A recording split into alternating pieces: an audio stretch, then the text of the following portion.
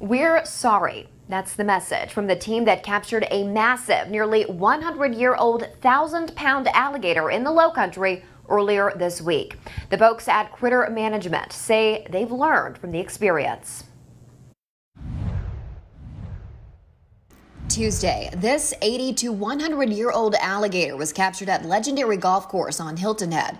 It was eventually killed because of its size. South Carolina DNR officials say the gator was killed because relocation would not have been effective. Its death upset many on social media, but this video sparked even more outrage. Footage shows adults and children sitting on the 1,000-pound gator and posing for pictures while the animal was hogtied. Tonight, Critter Management is apologizing for how it all unfolded.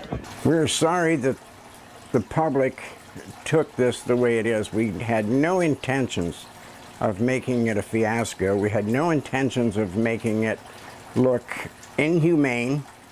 We're the most humane people.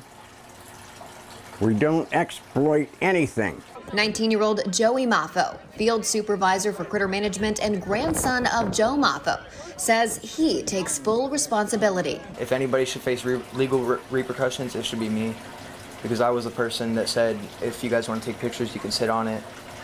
So, no, they were just doing what tourists do.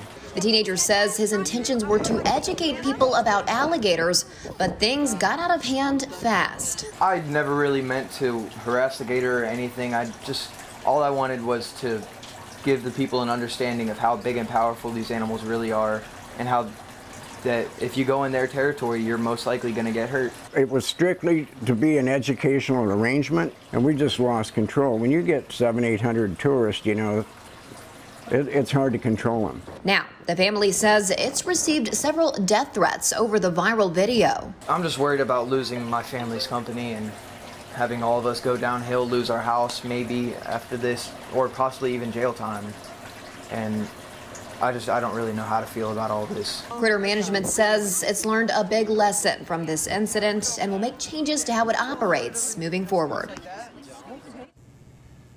We reached out to the town of Hilton Head Island for comment. The town manager said, in part, "We strongly condemn the manner in which this animal was treated and the outrageous actions the Critter Management staff allowed to occur. As a town, we advocate for the protection of wildlife and the natural resources of the environment we live in.